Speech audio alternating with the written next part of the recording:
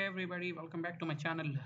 In this video, what I will do is I will have the admin profile, how to prepare the profile. I mean resume for your administrator role. If you are trying a job for Splunk admin position, what all the key things to be added in your profile, and what are the skills, main important skills to be added in your profile. So altogether, how to prepare the resume for Splunk admin role. In this video we will talk about that in detail. Okay, so before I talk about it, resume preparation is very important, right? So because many of the recruiters, what they do is they will just look at your resume and they will take the interview, because whatever you mentioned in the profile in the resume is really important, because they will just follow your resume and ask the questions accordingly.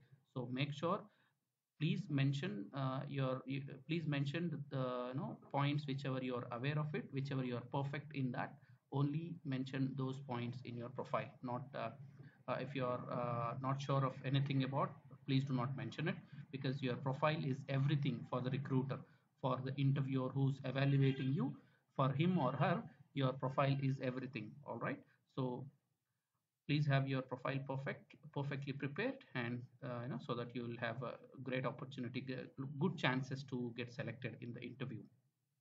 All right, so before I start, like if you do not have any format of the profile, maybe you can just go to any of the uh, you know just browse in Google, saying that, I mean, any profile, sample profile, you'll get a lot of sample profiles in Google. You can download any of them and you can prepare the document based, I mean, accordingly. Okay, so it's just an example I'm just telling. You can get a lot of different formats as per your requirement. You can download from the internet and you can have it prepared. In case if you already have a Word document which is prepared with your for your resume, you can also edit that. Only that you have to mention a couple of additional points to that Word document which you already have. All right, now how this Splunk admin profile, I mean the resume should be looking like. All right, so there you go. I've just prepared a sample one for you. Okay, so just to show you what all the key points that you have to mention in Splunk admin role. Okay, so this is the typical format of the resume. Maybe you will have your name simply mentioned in the beginning of the profile, and then the phone number, and also you have your email address mentioned, and then this is where your profile introduction starts. All right, so this initially talks about your total years of experience. Okay, now this total years of experience is something, let's say you're already working in non-IT, or you're now you're trying to get into IT. So that means you have to mention your overall experience, which includes your non-IT experience also. Okay, so this is what total years experience is all about. In or you are passed out in somewhere around 13 or 14 anytime. So you are working in sales background, you're now trying to get into IT. You have to mention your all over experience, uh, you and then you can have your Splunk relevant experience mentioned accordingly. It is all depends on your education, depends on your experience, and depends on the profile that you have so far in your career. Okay, so it depends on a lot of factors. So basically this it should be like this. Okay, you should go with your total years of experience, proficient experience in the Splunk admin and development of Splunk architecture, including the components such as indexer, search head, forwarder, deployment server. Okay, so these things, and then experience in the Windows and Linux configurations, customizations, technical support, and also the management of experience in Splunk deployment activities, etc. All right, so this is brief about your profile, and then this is where you actually getting into your roles and responsibilities. Okay, uh, what are the roles you are doing in the current project? Like for an admin, you can start with hands-on experience on the installation of Splunk components, forwarder, indexer, master, and then the cluster masters, and the search head. Also experience in the universal forwarder deployment server and the Splunk indexer clustering. And next thing you can say, knowledge in maintaining high availability of Splunk enterprise services, troubleshooting Splunk, etc. Right, and then so on. It should go like this. Okay, so it is like monitoring the Splunk infrastructure of the capacity planning and optimization and troubleshooting, also the roles to create the apps and so on. Okay, I don't want to talk about every point here. I'm just trying to highlight whichever is very important. Okay, you can just follow this format and prepare your resume accordingly. Okay, so you can say good knowledge in Splunk, search processing language, that is SPL, and then experience in managing, customizing Splunk dashboards, etc. Okay, so this sort of stuff you can mention in your profile, and then this is where your actual summary starts. Okay, summary, skills, experience. This is where you are currently working project, whatever the responsibilities that you are handling, you will be mentioning all of them here. Okay, this is basically your current project, current work that you're doing, you'll be mentioning here. Okay, here also, since it is the same Splunk admin profile, you'll have install Splunk search at clusters, index clustering, forwarders, and the integrations, and also troubleshooting, experience in the data onboarding, involved in creation of dashboards, everything. It goes like this. Okay, so sometimes you have experience if you are working on a tickets, ITIL process, right?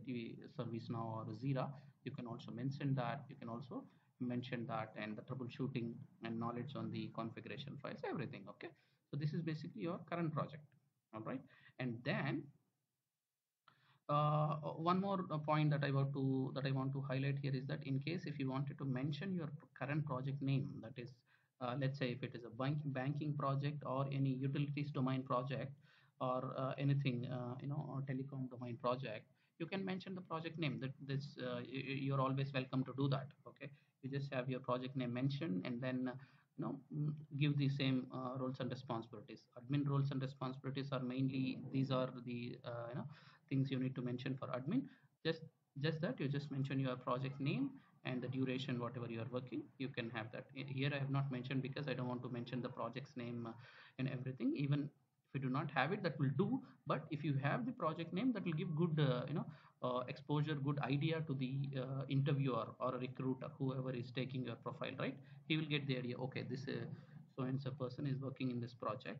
Okay, so his responsibilities are this, so you'll get the idea. So it is always suggested to use to mention the current project name in the profile as well. All right, so same again, you can mention your additional responsibilities if you have anything, and in case if you have any in your entire experience, if you have worked on any other formalities, I mean any other technologies also, you can mention them as well.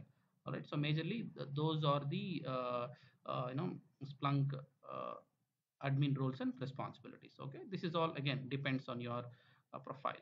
All right, now I just want to talk about the personal background. Okay, sorry, professional background in the sense your current company that you are working. Let's say if you are working in one company, just mention the name of the company and the period that you are working. And in case you are working in 2, 3 companies, you just mention the name of those companies along with your role, and mention the period that you have worked. Okay, that is how a professional background should be.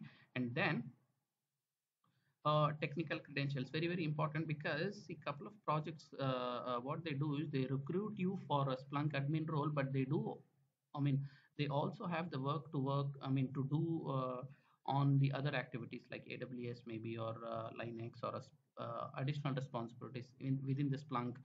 So it is always suggested to mention your additional responsible additional tools if you are aware, any servers, any particular operating systems. These are definitely add the value to your profile. Okay, so let's have technical exposure also mentioned in your profile. If you have anything additionally, you please mention that as well.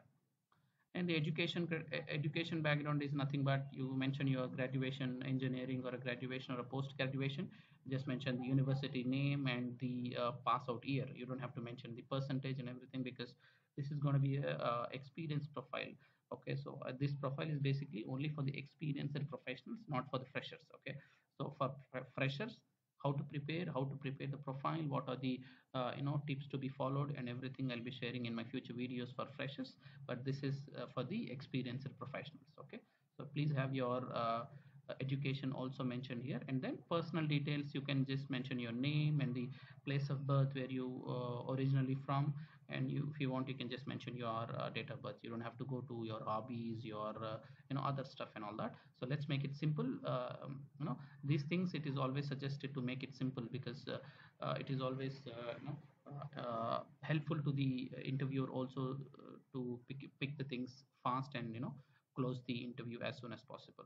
So let's have this kind of profile, which will be a very simple, and majorly it should be talking about your roles and responsibilities of a Splunk admin. Okay, so first two three what do you call this thing, technical exposure and the current project whatever is working. So that these two are really really important, and rest all the things are basically depending on your experience that you have. All right. So that's all I have in this video. I just I thought of sharing this for a Splunk admin profile, because I've been getting a lot of requests from my friends, to explain how do we prepare resume for a Splunk admin role and all that. So I hope this will help you. In my future video, I will be coming up with a lot of videos on interviews preparation, and uh, resume preparation on the different roles of Splunk and everything. If you have anything to ask me, please let me know in the comments box. I'll be happy to answer your questions. Thank you for watching. I will see you in the next video.